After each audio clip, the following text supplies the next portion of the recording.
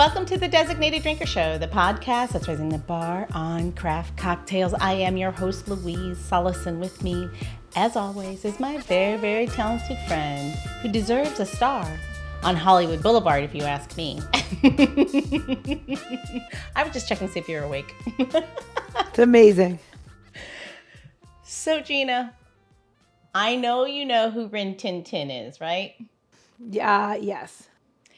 But did you know he received his own Hollywood star in 1960? I did not know that. But wait, I want to back up just a little bit, though, all right? Because his story is a little bit of a rags to riches story. According to history, according to my research on the Googles, he was discovered by a soldier in World War I who insisted his battalion check out a kennel that had just been bombed. He was in France.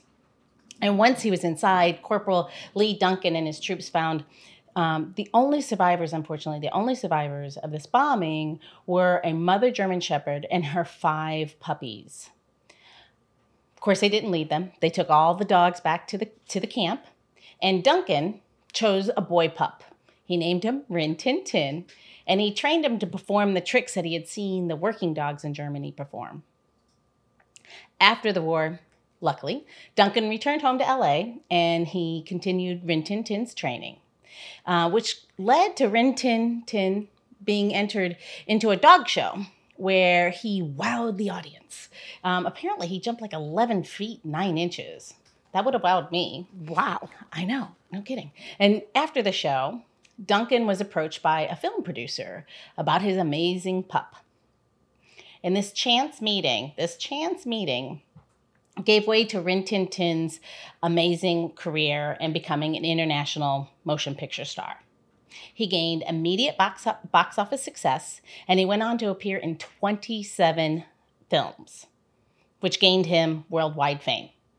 At the peak, this is funny, at the peak of his career, he was receiving more than 10,000 fan letters a week. You gotta think of the time. Those were like handwritten, stamped mail, like letters sent through the snail mail, but 10,000 a week. And he also is credited, and this, it may be up for debate. They believe that he may have actually kept Warner Brothers Studio from actually going out of business. They were near bankrupt, but he was one of their top stars and was able to pull such an audience that it may have changed the direction of the studio. Wow. I did not know any of that. And here's one last thing. There were a lot of Rin Tin Tins. His sibling or his children went on to play Rin Tin Tin. Maybe not as successfully as he did, but it went on through generation to generation. So apparently he believed in keeping it in the litter, if you will. Nah, come on. You know me, I got to end it with a bad dad joke. I know, the dad jokes. I love it. So, speaking of superstars who deserve to have their names in lights, brings me to today's designated drinkers. Yes, I said drinkers. So please welcome to the show, from the Animal Welfare League of Alexandria, the Executive Director, Stella Hanley, and the Director of Marketing Communications, Gina Hardter. Welcome to the show, ladies. Hi, thank you for having us. So, did you know all that that back history on Rin Tin Tin? I knew 0 of that about Rin Tin Tin. I'll give it 5%. I believe I had heard that he and his family had been found in a bombing. That's it. Yeah. So actually, the truth is doing a little bit of research. There were quite a few stories. This is the one I chose to tell. Good one. I like this version. So, take a few liberties. Who knows? So, ladies, tell us all about the Animal Welfare League, will you? Yeah, absolutely. So, I'm Stella Hanley. I'm the executive director here at the Animal Welfare League of Alexandria. And we would like to say that we are community-focused animal welfare. So we focus on supporting pets and the people who love them here in the city of Alexandria and beyond. So support with adoptions, if you can no longer keep your pet, with spay-neuter assistance, veterinary assistance, pet pantry assistance. And because we run animal services for the city of Alexandria, we also help with wildlife. And there is an awful lot of wildlife in the city as well. So we help with that too. Wildlife. I never knew that wildlife came into that picture. Yeah, absolutely. So we're not a rehab facility. So technically, if wildlife is hurt and it's found in the city, then we would transfer it to a licensed rehabber. But our officers are out and about, especially at this time of year when there's lots of baby animals. So educating the community about usually leaving animals where they are, usually better to let mama take care of them. They don't always need human intervention unless they're sick or injured. But we do a lot of wildlife calls as well. That's interesting. Honestly, last year, my dogs were going nuts, just losing their damn mind. And I was like, what the? And I go out there, I'm like, shh, no one will listen to me. I look out my front door, and the reason why is there's an 8-point buck standing out in front of my door. I live in an urban setting. The fact that there's an 8-point buck at my door, startled me as well as all my dogs, and rightfully so. I will say that I did not call anyone to let them know because I knew what was happening and how he ended up here. I was worried that somebody would do it might because he could cause humans to be in danger, or they may think so. I just let him go off and he was fine. He went back to wherever he was going, but it was pretty amazing. My dogs literally lost their damn mind. And I, of course, was outside in my robe taking pictures. And at one point I'm like, I don't know if I want to be hooved to death. That's a sad obituary. You did exactly the right thing. Just letting him go about his business. That was exactly. But a funny little anecdote, what we noticed when the quarantine happened or started last year, when everybody started working from home, we had a huge uptick in calls for wildlife during the day. And it was because people were noticing things on their deck. They were saying, there's a raccoon out in daylight. And we'd be like, the raccoon is probably always there, but you're not. So that's the difference. But it was tremendous, the number of calls that we got when quarantine started for that. Just people observing wildlife, just letting us know there is wildlife in the city. So it's good. Do you help people find their lost chicks? Hi, Gina. Fill them in. Yeah. We get a lot of calls about baby birds found, and we see about helping reconnect them with their mothers. But in terms of chickens, that's not something that we're generally seeing in the community. This is funny to have two Ginas on the show. And my Gina, fill in the blank there.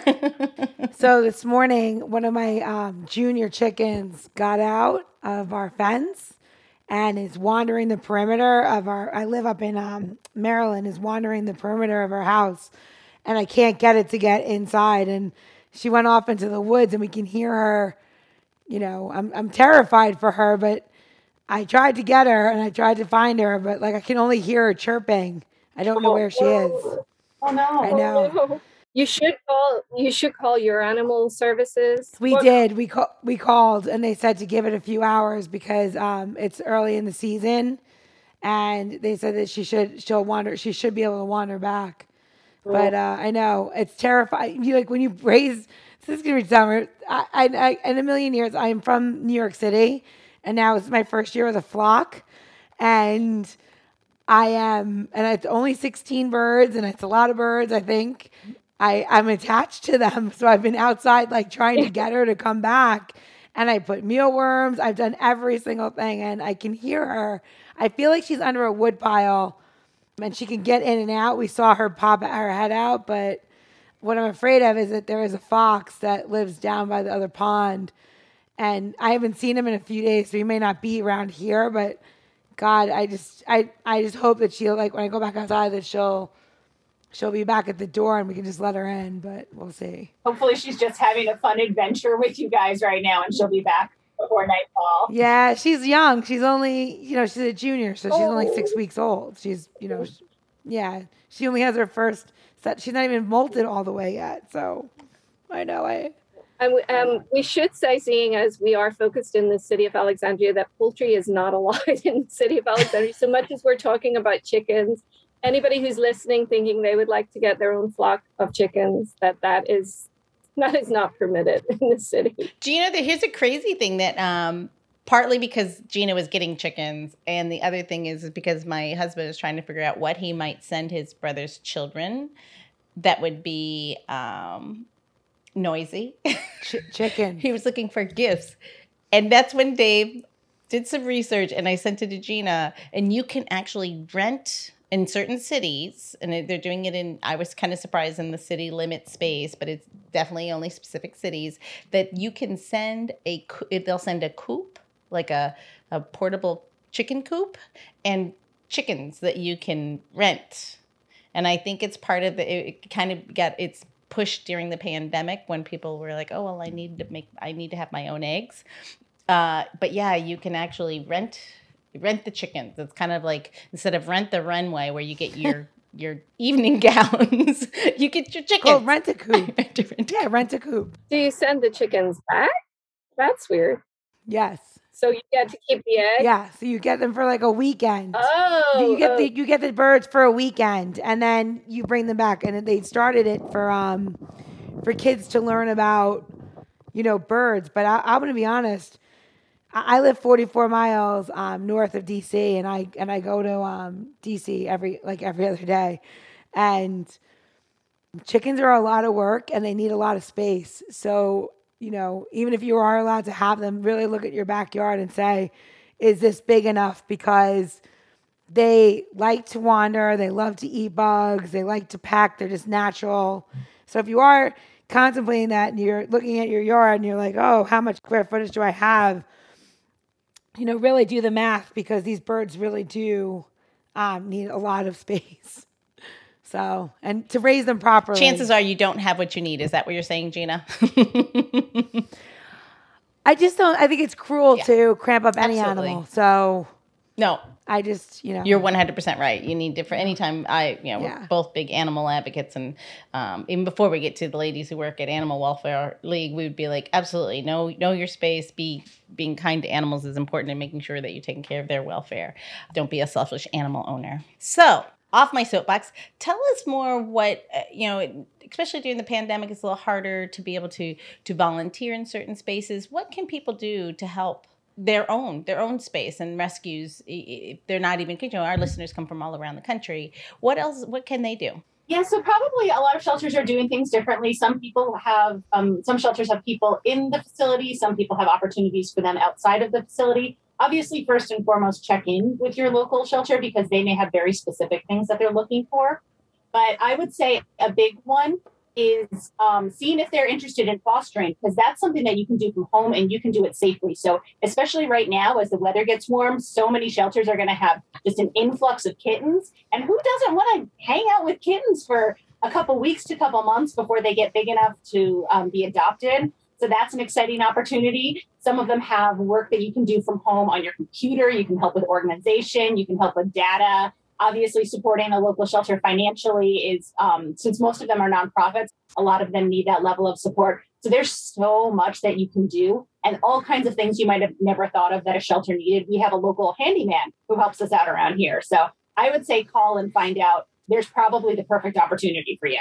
Yeah, that was something I hadn't, when we spoke a couple of days ago, that was something I had never thought of. And that is using your unique skill set and applying what you have to offer, even though it may not seem traditional. Or, can you, like you said, are you a good carpenter? Can you make things happen? Are you a photographer? Obviously, great pictures of animals helps them get into their forever home.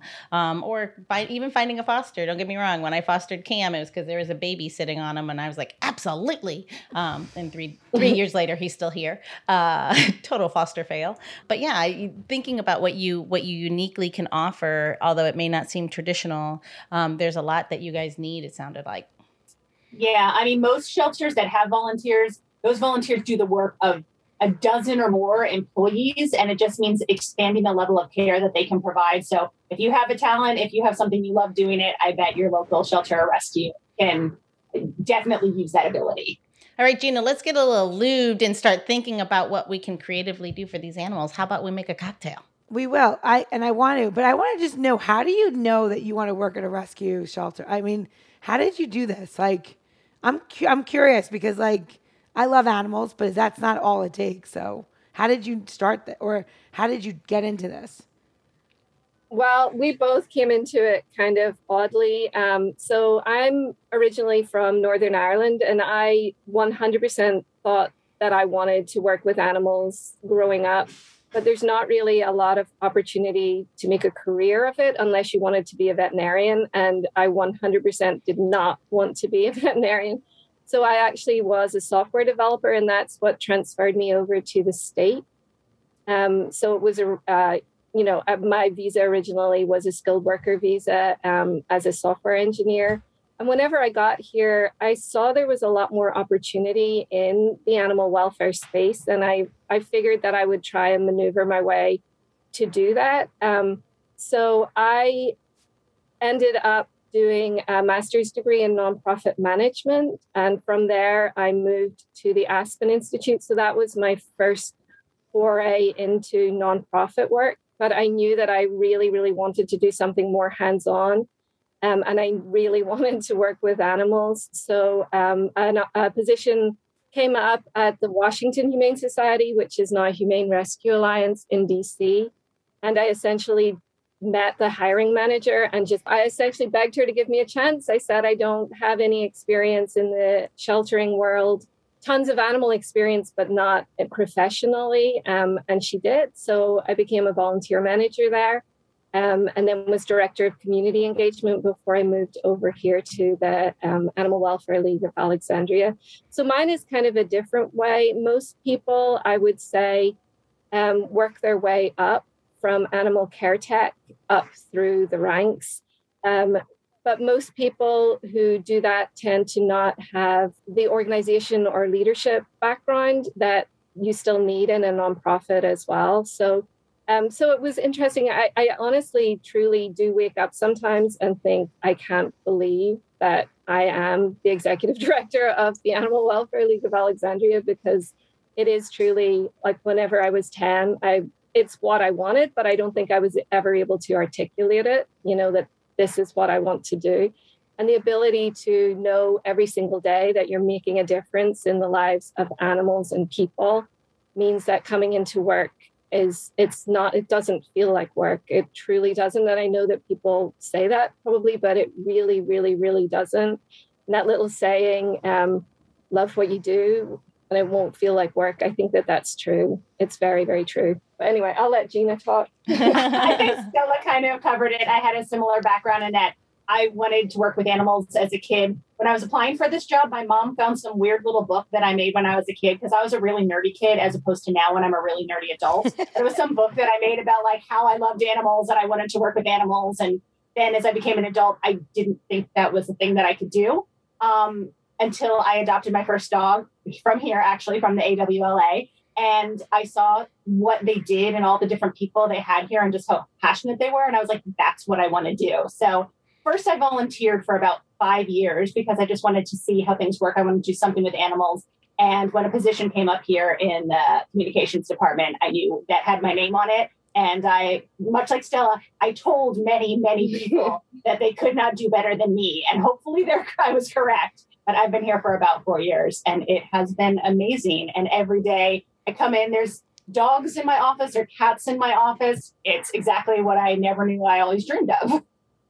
That's awesome. That's I think to your point, whatever it is that makes you really passionate and makes you wake up in the morning and puts that smile on your face. Of course, we can maybe hate the job from time to time, but if you love the work, it's I think it's the key to happiness for me. I will say to people though, if financial reward is where your motivation is, this is possibly not the job for you. But if you get satisfaction in other ways, then absolutely, it's tremendous. It's a tremendous place to work. Awesome. So shall we toast these ladies, Gina? Yes. I had to know before we made the drink. No worries.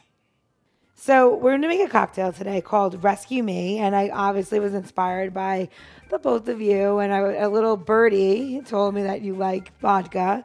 And vodka could be anything, right? So I thought it'd be really fun to kind of like challenge the ingredients really for this one, because you can make this drink into anything, and really what it is a crush. So what we're going to do to start off with this cocktail, and I'm using pineapple, and I want to say this, if you have a different melon, we want to use pineapple, melon, watermelon, any of that will work. You're going to use about 3 ounces of pineapple chunks or roughly about 3 ounces. And so I'm going to show you a little trick.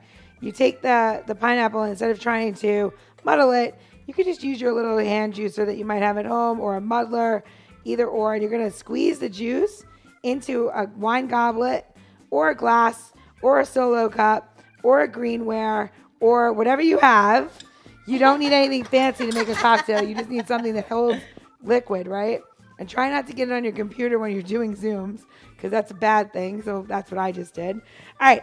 So you're going to put this in there. And if you notice, once you squeeze this or you're muddling it in your glass, you have quite a bit of juice. And that has a bunch of sugar already in it.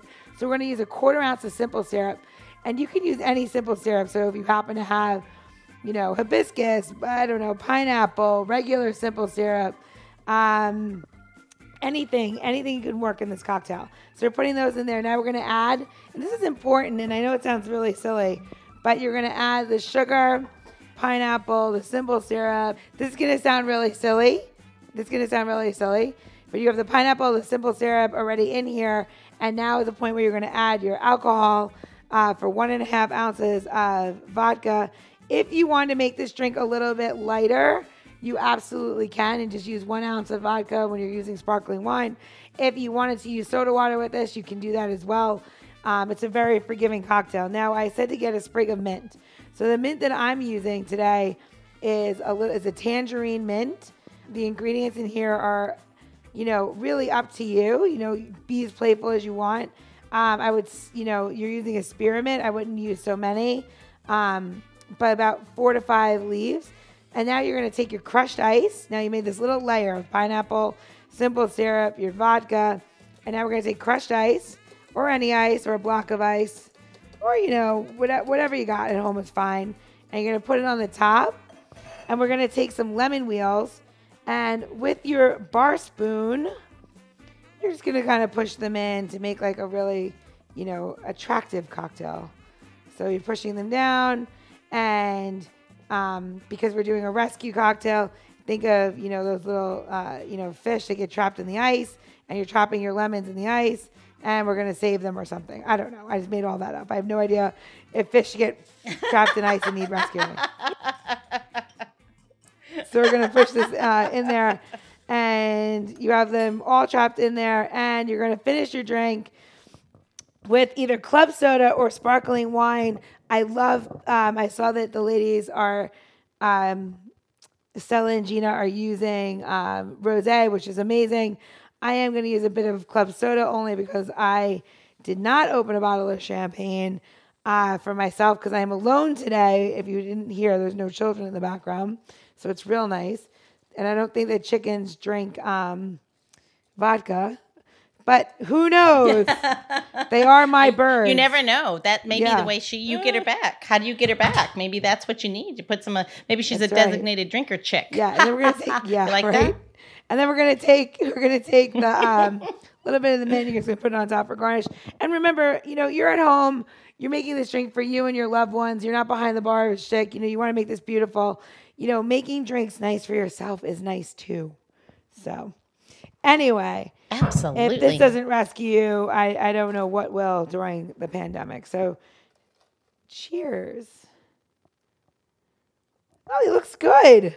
The pink is nice. It's like a sunset, right? Yeah. Yeah, I love it. And we were told bring fancy wine glasses. And so for my house, what I brought was the fanciest wine glasses I have, which is stemless wine glasses that say things about dogs.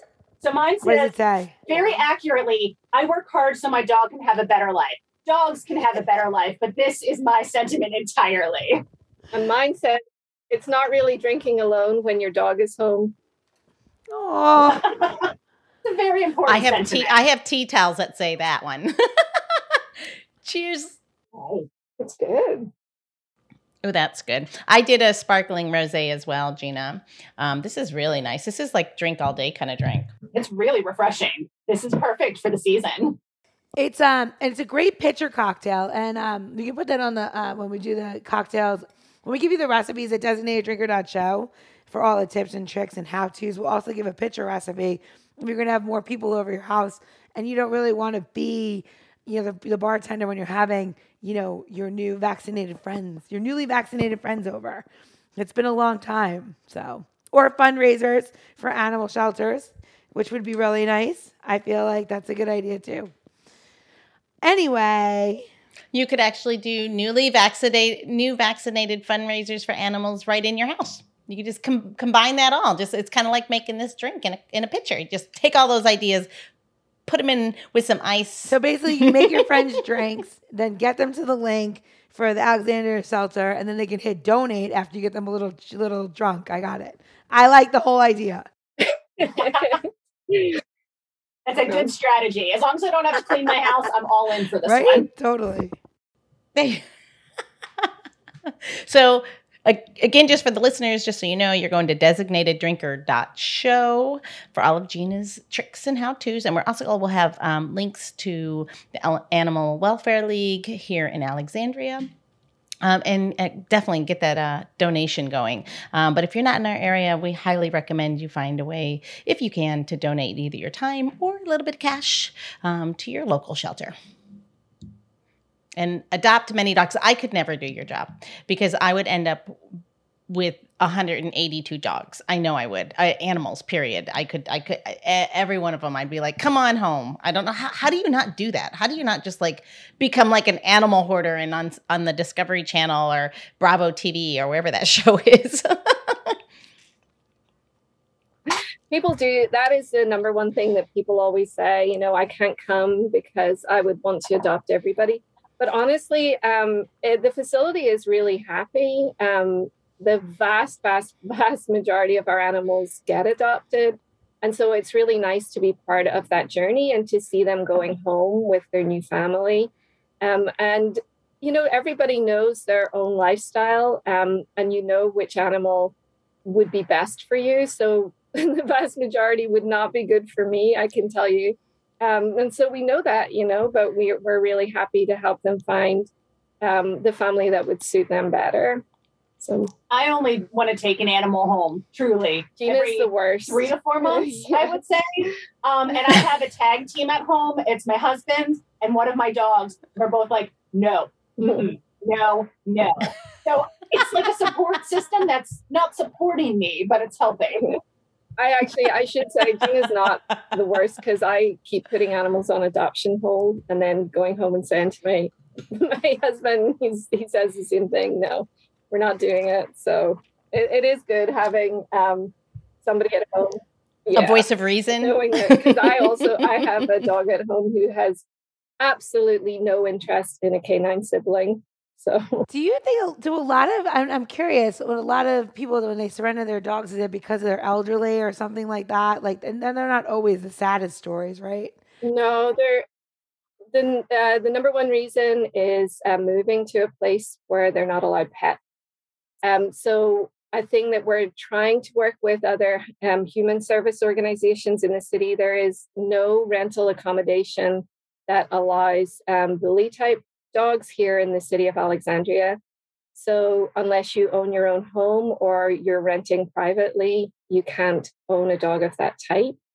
But then there's also weight restrictions as well as breed restrictions. And, if you have to move, you have to move. And if you can't find accommodation for your pet, it's heartbreaking. So that is the number one reason why animals are surrendered. Yeah, you mentioned they're not always sad stories, and that's definitely the case. One of the things is we try to be very non-judgmental because we know there's a variety of reasons people need to bring animals back to us, including, just like Stella and I mentioned, it's not the right match. And that's fine. That means we have an opportunity to find a right match for everyone, for that animal, for that person. So first and foremost, we just want to be here as a resource for them, whatever the reason they need to surrender. And if there's something we can do to help with that situation, like provide supplies, or low-cost spay neuter surgery, we are also here to do that because if we can keep families together, that's even better. Yeah, that is our priority. We do, it's called intake diversion. So we don't want your animals. We 100% don't want them. So if it's something simple, that we can do to help you, we would much prefer to leave the animal with a loving home and with the family that they love rather than have to take them in.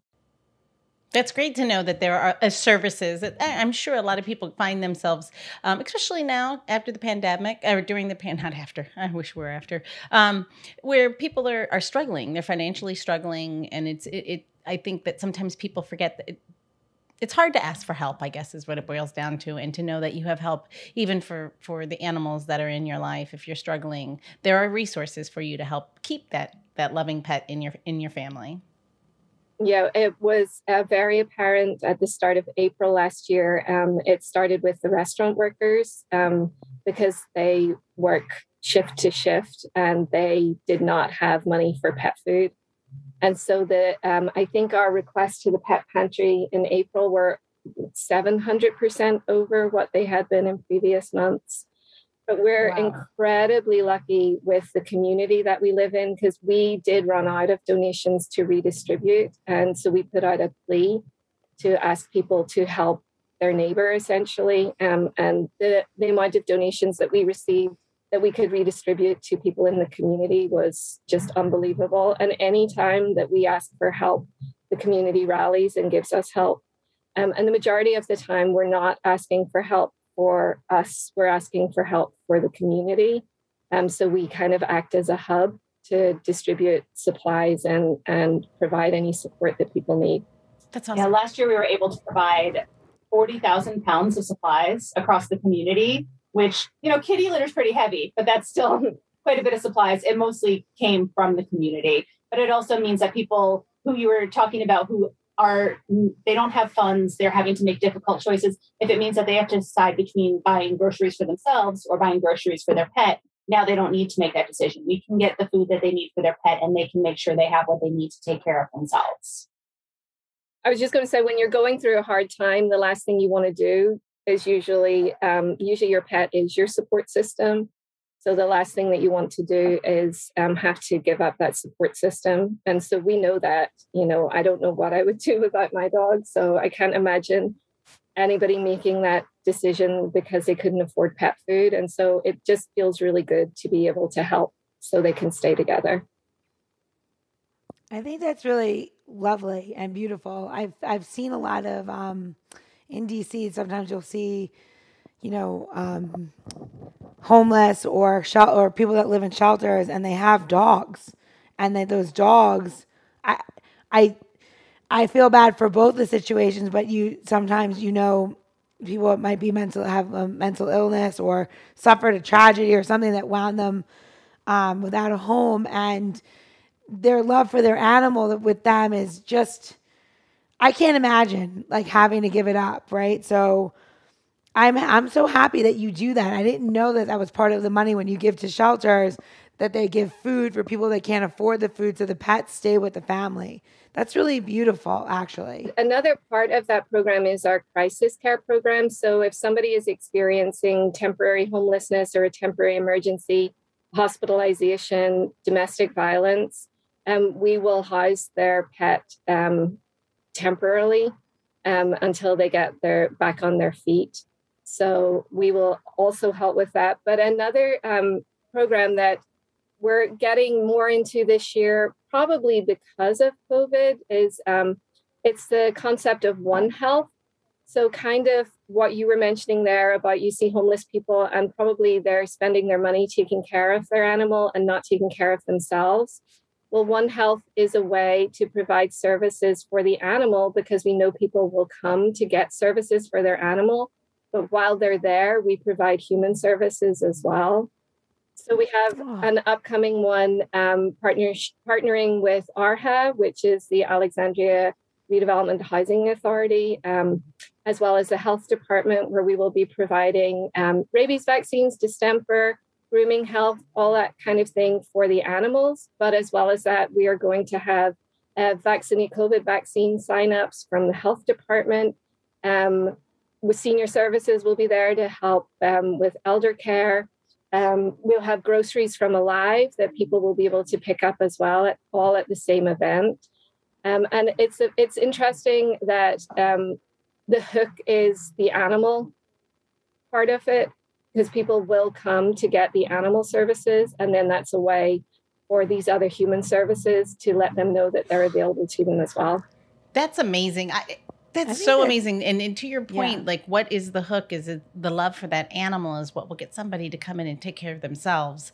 That's amazing. I've never really thought about the fact that just helping people, homeless people or people who are in need, and to get the care that they needed. I often wondered how those animals were taken care of. I think this is so brilliant to be able to tie all those things together, because those animals, just like mine, are a part of it's their family. Whenever I first started in animal welfare, somebody said to me, where there's an animal in trouble, there's a human in trouble.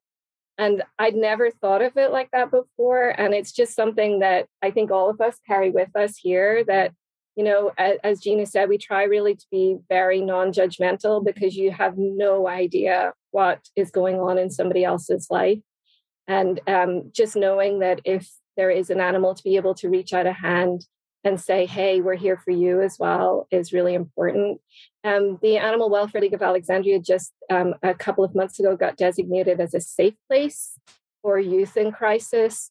So all of our staff have gone through training for that as well. So if as a child comes and needs help, that we'll be able to help them and redirect them to the correct authorities. And I think that that's one of the proudest things that we've done this year, is, again, trying to tie in the human and animal aspect, that we're all connected.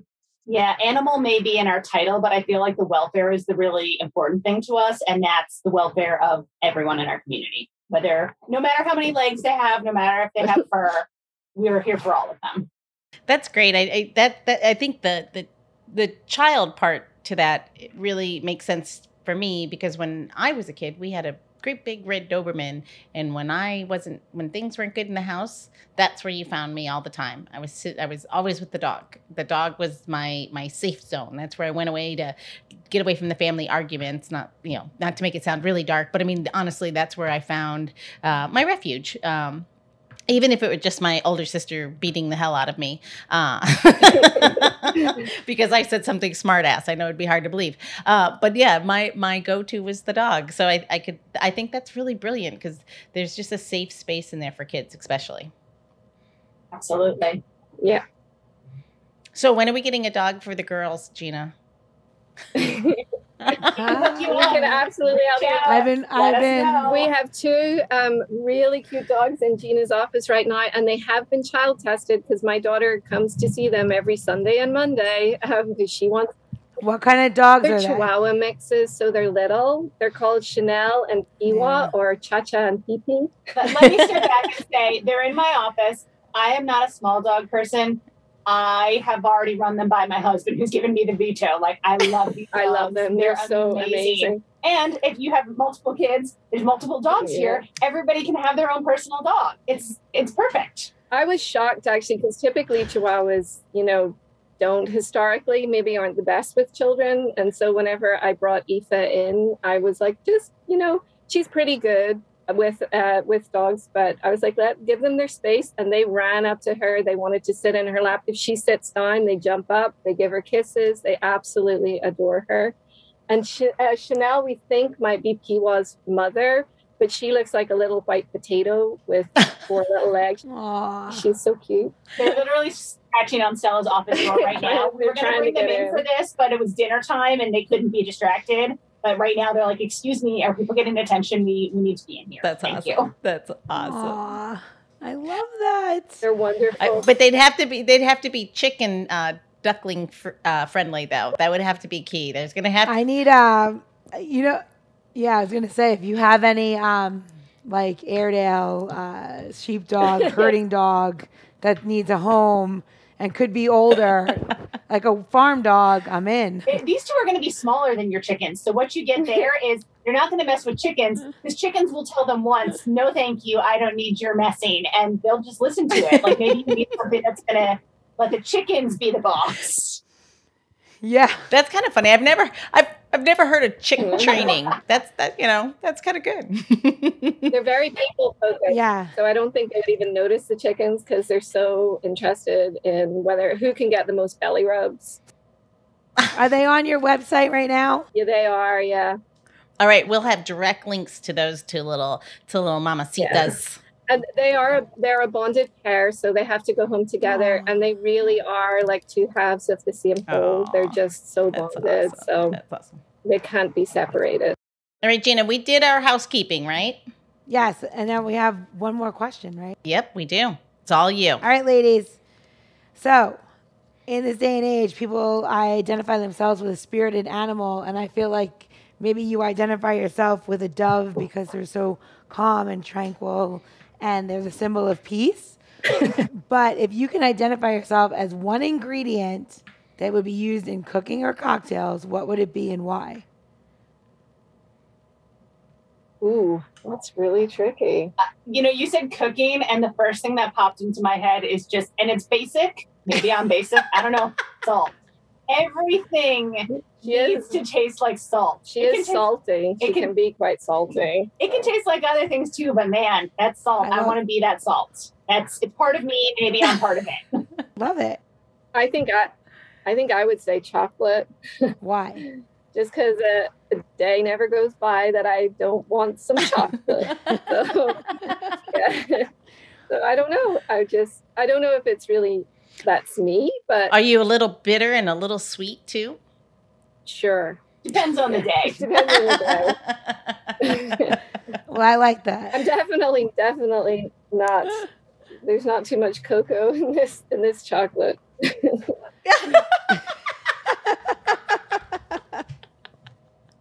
Get that woman some sunblock. Exactly. Yes. Exactly. All right, ladies.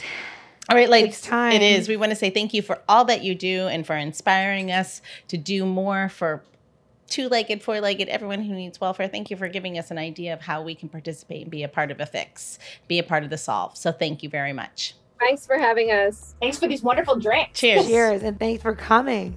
The Designated Drinker Show is produced by Missing Link, a podcast media company that is dedicated to connecting people to intelligent, engaging, and informative content. Also in the Missing Link lineup of podcasts is Rodger That, a podcast dedicated to guiding you through the haze of dementia, led by skilled caregivers Bobbi and Mike Carducci.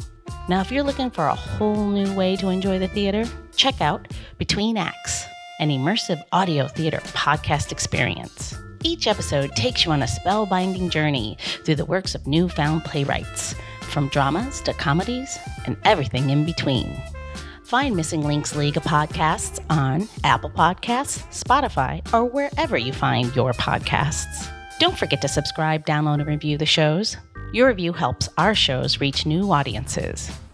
To find out more about Missing Link, visit missinglink.company. That's missinglink.company.